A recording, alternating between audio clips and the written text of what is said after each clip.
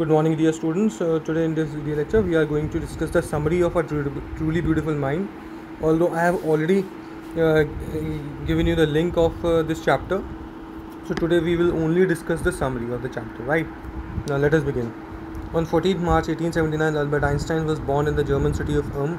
1879 को 14 मार्च को उनकी जो बर्थ हुई थी वो कहाँ हुई थी? जर्मनी की एक सिटी है उल्म, वहाँ पर हुई थी.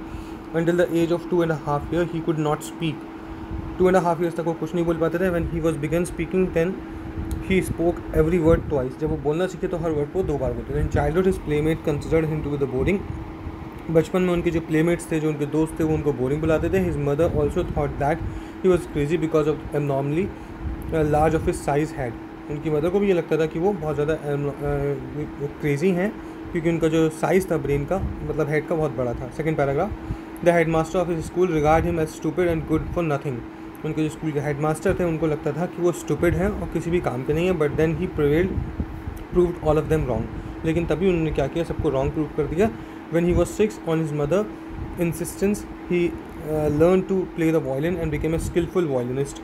6 ईयर्स की एज में अपनी मदर के इंसिस्ट करने पर उन्होंने वायलिन चलाना सीखा और बहुत ही अच्छे वायलिनिस्ट बने. His family shifted to Munich when he was 15. जब वो सिर्फ 15 ईयर्स के थे तो उनकी फैमिली जो थी वो म्यूनिक शिफ्ट कर गई. But there he feels uncomfortable with the strict discipline of the school, so he left it. लेकिन वहाँ पर उनको जो बहुत ज़्यादा डिसिप्लिन था स्कूल का, उससे अनकम्फर्टेबल लगा, इसलिए उन्होंने स्कूल छोड़ दिया. After completing schooling he gets admission in the university of Zurich. अपनी स्कूलिंग कंप्लीट करने के बाद उनको ज्यूरिक में एडमिशन लिया, ज्यूरिक यूनिवर्सिटी में. Because the atmosphere in the university was more liberal, they accept new ideas and concept. क्योंकि उनको ऐसा लगता था कि जो यूनिवर्सिटी है वहाँ का जो एटमॉस्फेयर है बहुत ज़्यादा लिबरल है. लिबरल मतलब जो नई सोच रखते हैं, नई सोच को वेलकम करते हैं. And they accept new ideas and concept. और साथ साथ में नए आइडियाज़ और कंसेप्ट को वो लोग एक्सेप्ट करते हैं. Besides he has more interest in physics and mathematics. साथ साथ में उनका इंटरेस्ट फिजिक्स और मैथमेटिक्स में बहुत ज़्यादा था. At the university he met a fellow student मेलिवा मैरिक. वहाँ पर उनकी यूनिवर्सिटी में उनकी एक फेलो स्टूडेंट थी, मेलिवा मैरिक.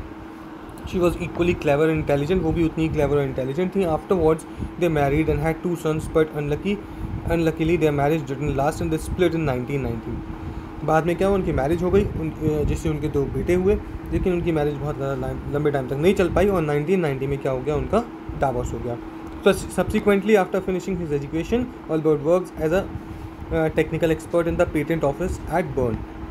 साथ साथ में उन्होंने अपनी एजुकेशन कंप्लीट करने के बाद जो बर्न का पेटेंट ऑफिस था, बर्न इज़ इन स्विट्ज़रलैंड, वहाँ का जो पेटेंट ऑफिस था वहाँ पर उन्होंने टेक्निकल एक्सपर्ट के रूप में वर्क करना शुरू कर दिया. Also there he secretly worked on his ideas on relativity.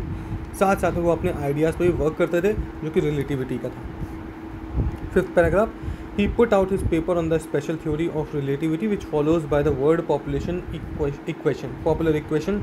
साथ साथ में वो अपने वर्क पर भी काम कर रहे थे और उन्होंने थ्योरी ऑफ रिलेटिविटी थी जिसका विच follows by the word popular equation, जिसके थ्रू एक equation Lee is equals to mc square. In addition he also पब्लिसाइजेज his paper on general theory of relativity इन 1950 में उन्होंने अपनी जनरल थ्योरी ऑफ रिलेटिविटी की भी दी. This gave absolute new definition to the concept of gravity, जिससे gravity के लिए एक नया कंसेप्ट निकल कर आया. Also this theory makes him a famous figure. साथ साथ से इस थ्योरी ने उनको एक बड़ा फेमस फिगर बना दिया. During the 6th paragraph, during the solar eclipse of 1990, his theory came out as accurate and changed physics. Solar eclipse हुआ था 1990 में, जिसमें उनकी थ्योरी बिल्कुल एक्यूरेट रही और उसने फिजिक्स को बिल्कुल चेंज कर दिया. When Nazi came to power in Germany, he immigrated to the USA.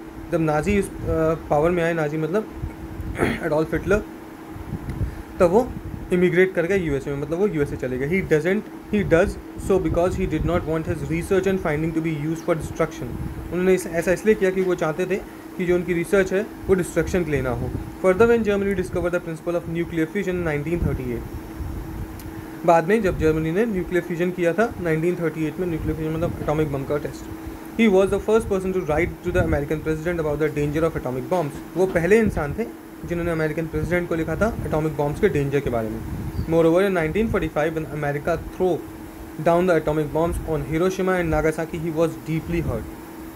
बाद में 1945 में जब अमेरिका ने एटॉमिक बॉम्ब्स गिराए थे हिरोशिमा और नागासाकी पे, तो वो बहुत ज़्यादा हर्ट हुए थे.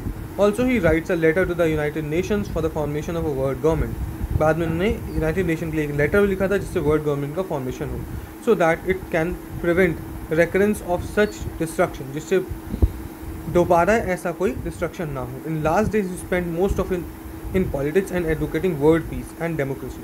अपने लास्ट दिनों में उन्होंने क्या किया, अपनी जो लाइफ थी वो पॉलिटिक्स में एडवोकेट की, और वो पॉलिटिक्स में दे दी, और साथ साथ वो एडवोकेट करते थे वर्ल्ड पीस, मतलब पूरी दुनिया में शांति रहे और डेमोक्रेसी रहे। The great scientist died at the age of 76 in last year in 1955। 1955 में 76 ईयर्स की एज में उनकी डेथ हो गई। Okay children, thank you very much. This is it. We'll continue the question answers tomorrow. And one more thing, try to register yourself. You will have to fill a form in school. So ask your parents to come to school and fill the registration form. Thank you very much once again.